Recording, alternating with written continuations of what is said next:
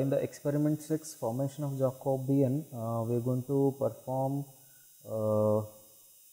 problem solving with a 3-bus power system which is given in the manual, and then the system parameters are given in the table A, and the load and generation data in table B.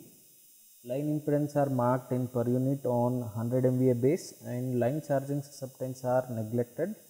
Taking the bus 1 as slack bus, we are going to perform this formation of Jacobian matrix using MiPower software package. So here double click this MiPower on the desktop. So it will open this MiPower software packager. Make sure that it is having this administrator. Click OK, and here just click on this MiPower. Then after that it is going to open this user access levels. Make sure that you are at super user level, then click OK. So now this MiPower window will be opened. So now after this we need to draw the network which is given in the manual. So we have a 3-bus power system. So for that we have to go for this power system network editor, which is the first option on this MiPower software package here. Double click on this power system network editor, and after this power system network editor we need to do the database configuration. So for that I'll just go with this database. Here click on this database and then click configure.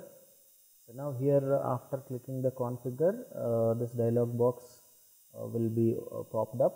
So now click on the browse button here, and then this open dialog box will be appeared.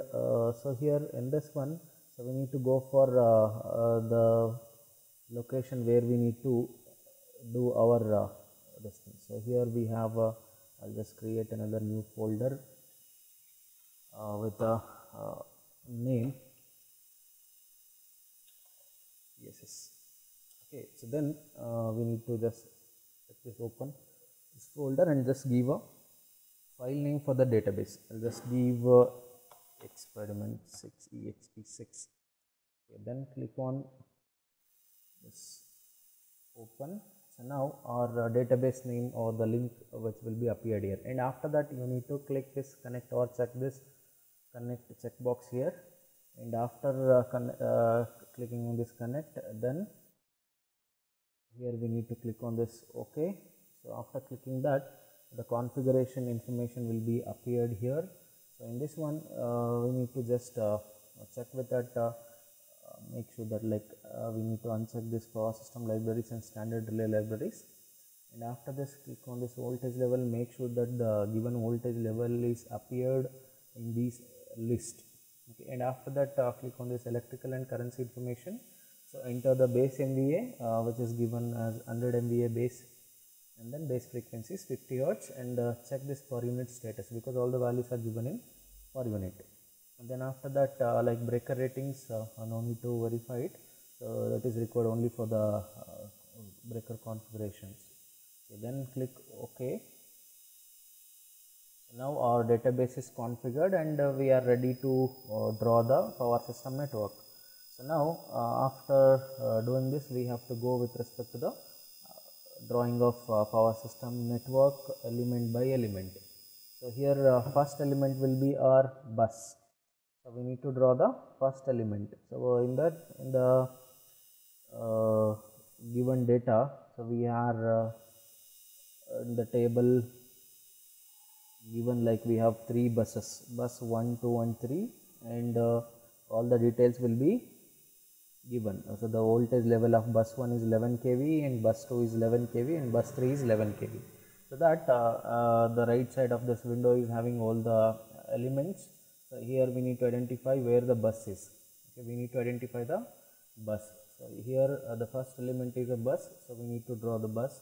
Click on this bus, and then we need to select the voltage level. So our given power system bus 1 is of 11 kV. Click on this 11 kV and then draw the bus 1, first bus. So now this is having this bus ID 1, and click OK, and after this it will open up the bus data. In this one we need to enter the bus data. Make sure that all the details are correct here itself, like the nominal voltage is 11 kV. Okay, so now we need to just click on the save button here. Okay, so everything is leave it as a default values. Only thing is just make sure that verify it. It is 11 kV and we have bus number 1. Okay, and then click save. And now again we need to draw the second bus. Second bus is having again the same value, which is 11 kV. Bus 2 is located at this position. Click OK, and then nominal voltage is 11 kV. The bus number is 2. Click save, and then bus number 3 is at this position. Okay, click OK, and then click on this save. Make sure that it is having 11 kV nominal voltage and bus number 3. Click save. It will go back to the network editor. So after drawing this bus, we need to go for the second element. Second element is a transmission line. In the network editor window we have transmission line, right? So here this icon will give you the drawing of transmission line. Click on this transmission line. So here the first transmission line is between the bus number 1 and 2. Transmission line is between bus number 1 and 2, which is given in transmission line library data. Okay. So line between 1 and 2, just click in between bus 1 and 2. Then it is asking from bus. Okay, so what we need to do, we need to double click on the from bus. From bus is bus number 1, double click on this bus 1, and then it is asking to bus. So we need to double click on this bus number 2 to connect it. Now the element ID is 1, click OK. So now the line or cable data form will be appeared. So here we need to enter the data with respect to this. In the transmission line library data, structure reference number is given as 1. So here in this structure reference number we need to enter 1. Here it is structure reference number 1, and then after that structure reference name, that will be line 1 to 2. Okay, then we have a resistance value of 0.08 and then a reactance value of 0.24. So that value that we need to enter in transmission line library. So here we need to just check with the from bus number, and then to bus here, from bus is 1 and to bus is 2, and then here just click this transmission line library after giving the structure reference number as 1. So now we need to enter this data. So here we have positive sequence resistance, that will be 0.08, and then positive sequence reactance is 0.24. So all these values are given in per unit, and line charging admittance that is neglected, and the thermal rating is 100 MVA. Then after that we need to just click on this save, and then just click this line, so it will go back to the line and cable data. Okay, so now here the thing, you can see this one, structure reference number is 1, from bus is 1 and to bus is 2, and then just click on this save, and then we will go for the second transmission line, which is between bus number 1 and 3. So we will take the transmission line, click in between 1 and 3. So I will connect this to from bus 1 and 2 buses 3. Double click. Okay, element ID is 2, and then here structure reference number is 2, and then from buses 1 and 2 buses 3. Click on this transmission line library and enter this positive sequence resistance value as 0.02, and then reactance value is 0.06, and thermal rating is 100 MVA. Click save, and then click on this line, it will go back to this, and then after this click save. Okay, so now we have done with second transmission line, and then we need to go for the third transmission line. So click this line and click in between this line, so that I will just rotate this. Okay, we will rotate 90, and then we need to rotate another 90. I will just click in between this one. So now it is asking from bus. I will just double click on this bus number 2 is from bus, and then bus number 3 is 2 bus. Double click on the 3, click OK, and then give the structure reference number as 3, and then we have a transmission line library. So from buses 2 and 2 buses 3, click on this line library and enter this positive sequence resistance value as 0.06, and then positive sequence reactance value as 0.18, and then thermal rating is 100 MVA. So click on this save, click on this line, and then click save again. So now we have done with the second element, which is a transmission line, and then after that we need to go for third element, which is a generator. So in the third element will be a generator. So here to draw the generator here, we will select this generator here, and then click on the bus number 1 where the generator is connected. At bus number 1 here, we'll just click on this bus number 1 to connect this generator into this element ID 1, click OK. Then after this, identify that we have the specified voltage.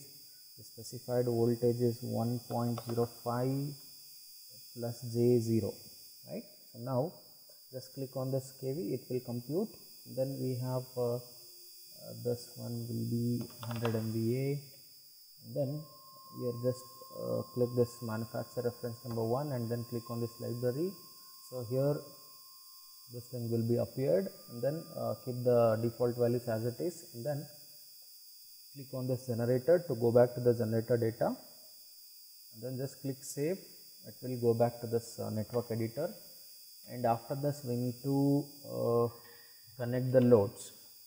Load 1 is connected to bus number 2, and then load 2 is connected to bus number 3, and this load data is given in the table. There actually we have load information. Okay, load is this one. So here this icon here you can see at the right side, click on this load, the load 1, I need to rotate this. Okay, load 1 is connected to bus number 2, connect this to bus number 2, and element ID is 1, click OK. So now load data is given here. So this real power in megawatt, which is 50, and then reactive power is 20. Just click on this power factor, it will be calculated. Okay, so then after that we need to click save, and then one more load which is connected to bus number 3, that is load 2. So we need to connect here, to rotate this, to connect at this bus number 3, click OK. And now enter this real power, which is 60, and then reactive power is 25 MVAR. Click here, then click save. We'll go back to this network editor, and after this we need to do the load flow analysis to form this Jacobian matrix using Newton-Raphson method. Here this one, after drawing the network, power system network with all the elements like generator, bus, transmission line and load, and entering all the details in the desired locations, then we need to go for, on this menu option we have solve menu. Here click on this solve, and then select this load flow analysis, and then here in this load flow analysis we need to click on this study info. In this study info we need to select Newton-Raphson method. So the second option here under this technique, Newton-Raphson method, and enter the speed tolerance as 0.001, I think it's already there, and Q tolerance as 0.001, and then we need to select or print options as detailed results with data. This print option as detailed results with the data, and then click OK. Then after this we need to click on this execute. So our problem has been executed, and then we need to view the report. to view this report, click on this report. So in this one we need to just click standard here and then click OK. So our report will be appeared. So this is the information that we have entered here. At the starting of this report, the details of power system is given, like how many number of buses are used, the generators are used, transmission lines. As you can see, like number of buses are used is 3, and then here we have transmission lines 3, and then we have used 1 generator, and then we have used 2 loads. Okay, so all these details will be provided in the report, and after this we will be having this load flow analysis and all the data which is related to the bus, transmission line and load will be appeared here, and then our Jacobian matrix will be appeared here from this iteration count 0. So here is the Jacobian matrix, and then we have iteration count 1. Until it converges, our Jacobian matrix will be appeared here. So we have iteration count 3. Okay, like it is almost done. Iteration count. So this tolerance is good, and now we have this iteration 3, the Jacobian matrix value. So we have arrived at this Jacobian matrix formation here.